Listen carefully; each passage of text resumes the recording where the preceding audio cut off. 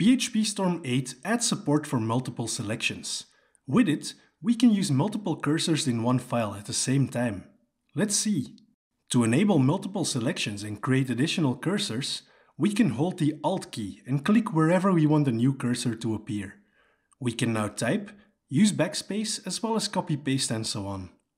Instead of clicking to create cursors, we can also select a portion of code or text and select the next occurrence or select all occurrences at once.